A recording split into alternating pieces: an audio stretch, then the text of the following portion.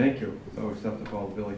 Good evening. Thank you all for coming, and thank you to the Citywide Neighborhood Council for having us and putting this series of forums on so that folks can ask questions and meet us and make the best decision they can in November. My name is Kevin Broderick, and it's been a pleasure to serve for the last 6 years as a city councilor. And one of the biggest, I guess, obstacles we've had since I've been on is the budget and dealing with public safety. And certainly, it's a critical issue for the city here, and it's the same as any other city in town. And although we've faced millions of dollars in cuts in state aid, which a city like Lowell relies on heavily, we've been able to not lay off any police officers, and as Councilor Martin indicated, bring in and establish collaborative efforts with the state police, the sheriff's department. But also, we've started to free up some money in terms of for one-time monies to be able to put towards overtime to go after the hot spots in the times and places where crime is highest. And we've seen it become more effective, and we want to improve.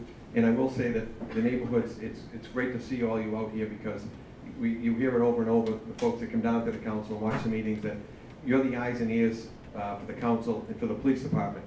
And having you participate and let us know what's going on in the neighborhoods, particularly the police department, is a huge leg up for us. It's like having more officers on the streets, so we know what's going on. You know, we've done some things, moved the animal control over to the police department. That hopefully will be effective in terms of enforcing our dog laws that we just implemented. But it will make the police more aware and make the neighborhoods more safe.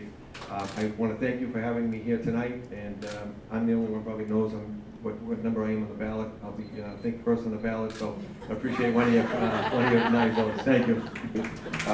I also want to thank everybody for coming out tonight, and it's important for all the candidates to get an opportunity to meet people, explain their positions and what they would like to do if and when elected. And this is an important subject, obviously. Public safety impacts everything. It impacts our property values, our schools, our economic development, bringing business and residents into the city. So it impacts every aspect of city government. I want to thank the Chief for coming here tonight, I think, and also for some of the programs and collaborations between the neighborhood groups, other enforcement agencies, and other the police departments and agencies. And I think that we need to continue to do this. We need to continue, and also you and your staff for your ability to go out and get grants for the city and continue to beef up the programs. I think we need to continue doing these things, and I would fully support, obviously, these, and also I think the overtime geared towards hotspots and deploying in the appropriate manner is maybe more effective than hiring more people. Thank you. Number one on the ballot.